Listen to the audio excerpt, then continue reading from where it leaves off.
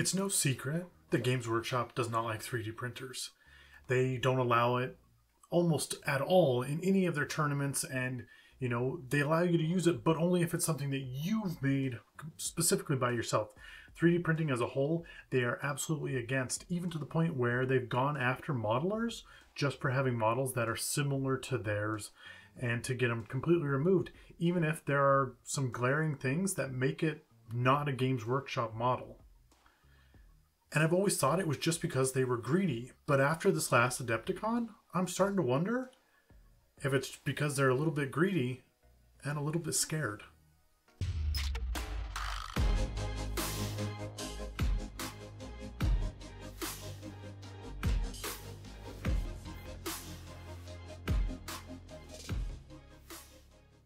So, why do I think they're scared? Well, I've got a few reasons actually. Reason number one, Adepticon, which happened just a few weeks ago, is normally all about tabletop gaming and miniatures and everything like that, and it's a giant venue for all things Game Workshop. But a little bigger than they have ever been in the past this year have been 3D vendors, especially Loot Studios, who showed up and just had a ton of things on display. They showed people how to 3D print. They showed people the 3D printers that they were using. They had their models on display painted by professional painters. And why is this a problem? Well, because Loot Studios has hundreds of models that they can show, and they range from dragons to mech warriors to just about everything in between, and they all look really good. So why is that a problem for Games Workshop? Well, because they can sell you hundreds of models for $15 instead of selling you 15 models for hundreds of dollars. And so, right off the bat, they're already making Games Workshop look bad. And it's not just Loot Studios. Games like One Page Rules were there showing off their game, which, hate to say it, is very similar to Games Workshop, very similar to what Games Workshop has. And it's a fraction. And when I mean fraction, I mean 1/10 the cost to get involved into it and to play it. And it's easy to play. So I mean, right there, they've already got a few things that Games Workshop just can't compete with.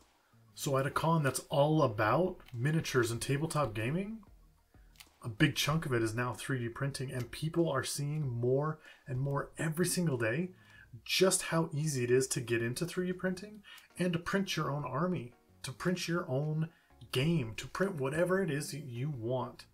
So realistically, I mean, what does Games Workshop have to compete with that? They have their game. Is it fun? Depends on who you ask. Do you need their rules? Is there other games that you can play, Yeah, there's a lot of that out there. And before, it used to be Games Workshop was the game that you went to for these big, beautiful armies. And that's not so much the case anymore. Now, my first reason doesn't really show that they are afraid, but it shows a good reason why they should be afraid. The second one, take it as you will, but to me, it kind of speaks volumes, is that Adepticon is famous for model reveals.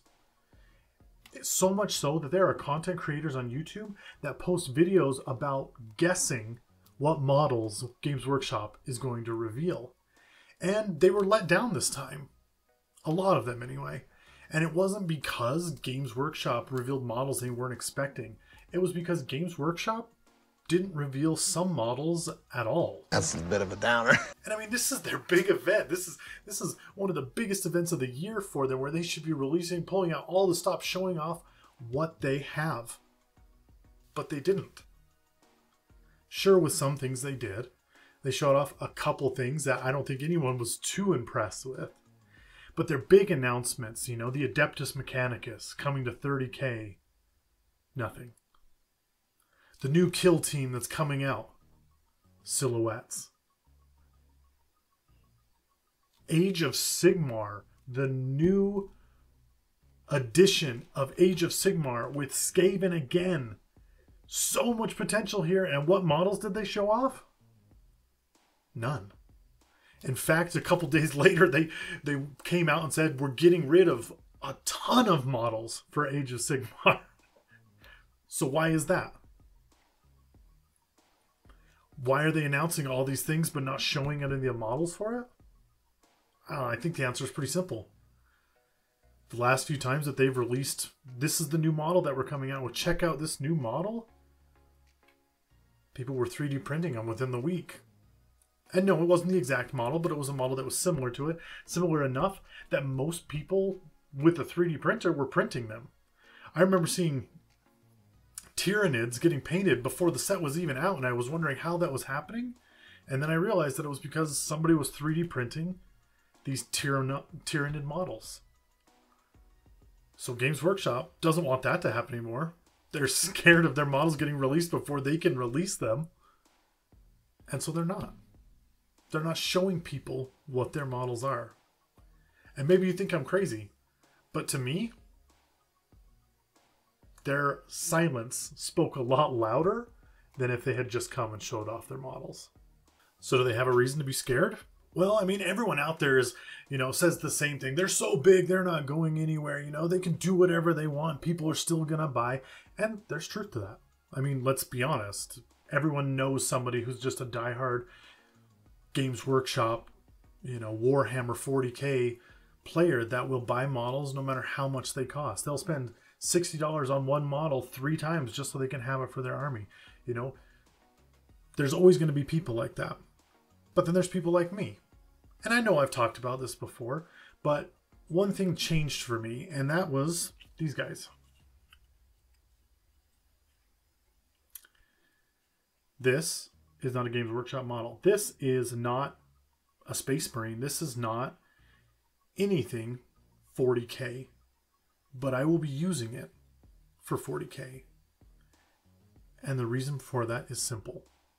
My 2 favorite armies, easily 2 favorite armies of Warhammer 40K, are the Adeptus Mechanicus and the Grey Knights.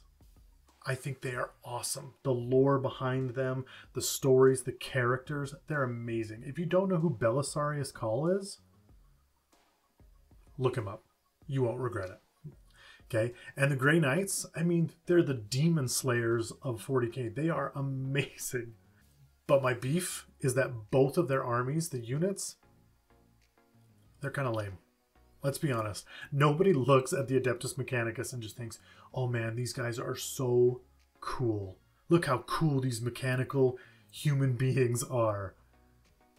They look like kids running around with frying pans on their heads, and they're walking around on giant stilts and, flying around. Like, don't get me wrong, there's some charm to these models, but they're just not. I mean, why do people buy Space Marines? Because Space Marines are awesome. They're cool looking. Tyranids are cool looking. Orcs are freaking awesome looking. Adeptus Mechanicus are not. And Grey Knights? Well, let's put it this way. Their big mechanical unit looks like it's a dad with a baby strapped to his chest walking around Disneyland. And you're supposed to be afraid of that. Now, granted, big sword, big guns, that's kind of cool. But when you compare it to something like this, it's not hard to see which one's a better option. It's not hard to see which one's cooler. And if you disagree with me, let me know why. I would love to know why you think it's not. Why you think the Grey Knights and the Adeptus Mechanicus are cool the way that they look. To me, they're not. But their characters and their lore and everything about them is. And so do I want an army? Yeah, I do. I want a Grey Knight army. Just not Games Workshop's. And I think that they should be scared. They're not altering and changing their models fast enough. And when they are, they're not keeping them in stock. They're not keeping up with the demand that's out there. And when 3D printing came out and made everything so quickly and readily available, they're missing out on a huge portion of that. So should they be afraid? Yeah. Yeah, they should. 3D printing is not going away, and it's just going to get bigger, better, and easier. If you don't believe me, look up any of your YouTubers that you like Games Workshop. and show me one that doesn't have any 3D printing videos and doesn't agree with it at some point. Almost all of them out there agree that it's going that way. So jump on board. I am. Now, I've said before a bunch of times, I don't want Games Workshop to go anywhere. I think they're an incredible company. In fact, I love almost everything about them except for the way that they handle their business, the way that they sell their stuff. You know, their business practices. That's it. I don't like how they do business. I love their lore. I love the world that they created. I love, you know, most things about Games Workshop. You know, even the gameplay, which I think is insanely difficult, but there's some charm to that. There's a part of that people want, that people who play these games want. And the game is only going to get bigger. Well, with the shows coming out from Henry Cavill and everything else, Warhammer is not going anywhere. But for those same reasons, something needs to change. Something's got to change with how they do their business, because they're going to be getting all of these new people that are interested in the hobby, and they're going to want an easy way to get into it. And right now, there isn't one. You know, the easiest way to get into Warhammer is to fork over $500 and then pay somebody to paint an army for you. You know, which, again, part of the reason that we play this game, part of the reason that we make these armies is because we like the building aspect. There's no denying that. If you're in this hobby, generally you like that building aspect. You're not just in it to play. I'm sure there are people that are, but there's a lot cheaper hobbies out there if that's what you're into. So no, I don't want them to go anywhere. But I do kind of want them to be scared enough that they'll change something. Something's got to give. There's got to be an easier point to get into this game and slowly build your way up, or something like that. And I know that they've made attempts, but it doesn't seem like they're really behind any of those attempts. They keep pushing games out just to let them die and disappear. Which, thank goodness there's 3D printers who can keep them going. Anyway, thank you for joining me. Thank you for listening to me rant a little bit about this. And I wonder if you agree. Do you think they're scared? Do you think that's why they aren't showing their models like I do? Or do you think there's some other reason?